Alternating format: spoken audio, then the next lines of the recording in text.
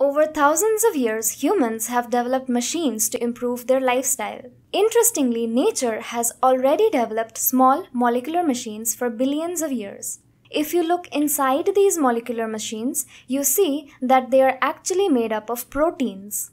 Now when I say proteins, what comes to your mind? We regularly consume protein-rich foods like egg and dal.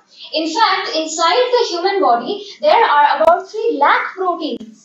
Proteins are responsible for cell repair, breathing, even lifting your hand. These proteins, which are important in all spheres of life, are maintained in an intricate balance. And the disruption of this balance leads to diseases like cancer, Alzheimer's, and diabetes. These proteins do all the work inside our bodies and are basically big molecules, also called macromolecules. If you look at the structure, proteins are basically polymers like beads on a string. Poly meaning many and mer meaning a unit. If we consider one such unit, which is a monomer, it is called an amino acid because it contains an amino group and an acid group. These two groups combine to give the peptide bond by which the individual amino acids are attached. But if we had the same amino acid, the protein would have been like this with no variations and life would not have existed. In nature, there are 20 amino acids that can be denoted by single letter codes. So proteins can now look like this, and this is called the sequence of amino acids or the primary structure of the protein. The next question would be, do proteins exist as straight lines? The answer is no. If we go back to the earlier video on molecular machines, we see that there are unique structures of proteins. This is because different kinds of amino acids interact with each other to give the beautiful three-dimensional structures of proteins. This is called protein folding and is a problem which scientists around the world are trying to understand. Protein folding is important since only the correctly folded form of the protein is able to perform its assigned work. Misfolding of proteins can cause various diseases like Alzheimer's disease and sickle cell anemia.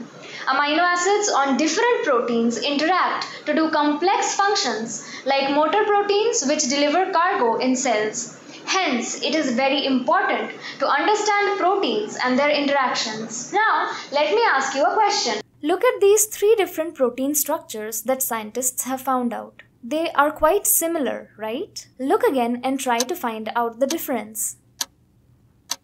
These proteins may look the same, but their ends are at different positions. To explain, here I have taken a similar arrangement as you saw before. The shapes of the 2 proteins are similar, but the ends are at different positions.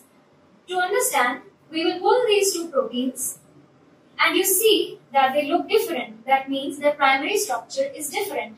But when I tie the 2 ends together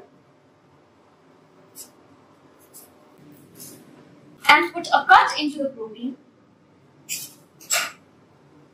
you can see that they look similar. this concept is called circular permutation. Circular because the amino acids can be arranged in a circle, and permutation meaning different arrangements. Circular permutation or CP gives different proteins because the primary structure arrangement differs. But by doing so, have we made a better protein than the original one?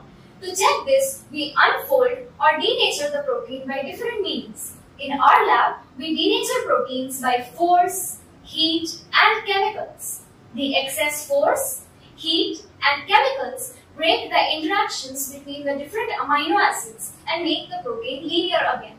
In force denaturation, we pull the protein by atomic force microscopy, and also when we do heat or chemical denaturation, it also gives a measure of the stability of the protein. In this manner, we can see whether CP can cause a change in the stability, folding and unfolding of proteins. By understanding all these properties, we can design more stable circular permutant variants of existing proteins. Making circular permutant proteins and studying their folding process has been helping scientists in detecting viruses, making improved detection tools, carrying out reactions with better yields and cancer detection and cure.